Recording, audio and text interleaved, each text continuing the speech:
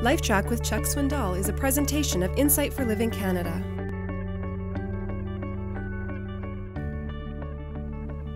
I love the story of Roger Williams, founder of Rhode Island.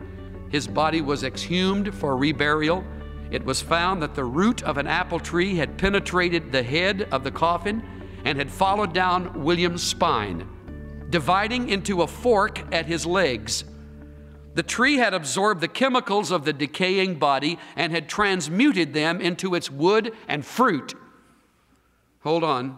The apples, in turn, had been eaten by people, quite unconscious of the fact that they were indirectly taking into their systems part of the long-dead Williams.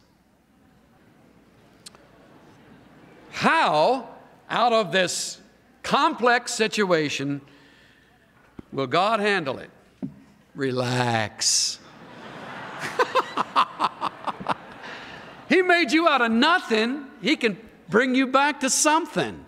It's no problem with God.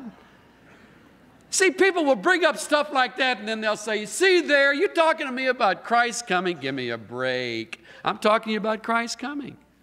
I'm talking to you about the sovereign God who made you, calling you into account.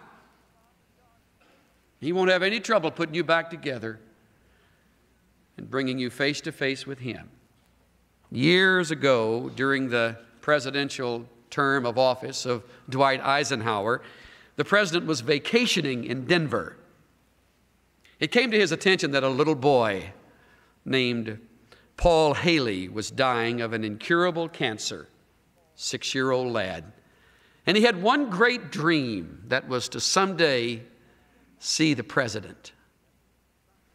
Dwight Eisenhower made an act that will long outlive his great speeches when he said to one of his aides, let's go see young Paul Haley. They got in the presidential limousine and they drove over one August Sunday morning to the home of a 6-year-old boy that didn't know the president was coming. Flags on the fenders were flying as this black limousine drove up. Doors flew open and out walked the president, who knocked on the door. Mr. Donald Haley, the father, opened the door, wearing blue jeans, an old dirty shirt, and one day's growth of beard, said, yes, can I help you? And the president responded, is Paul here? Tell him the president would like to see him.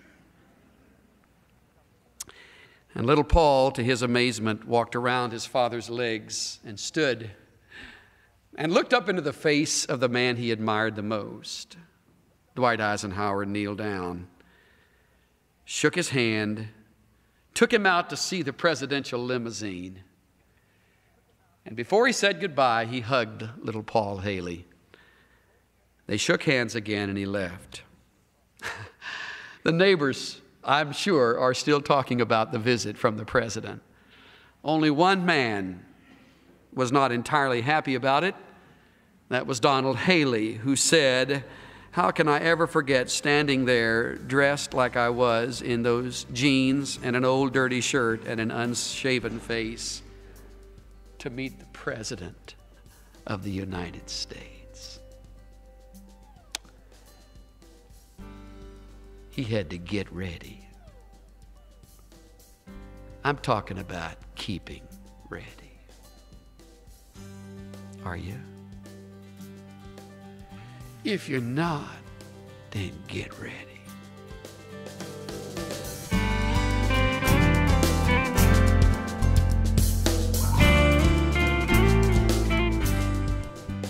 It's hard to imagine, but one day you will meet Jesus, and you need to be ready.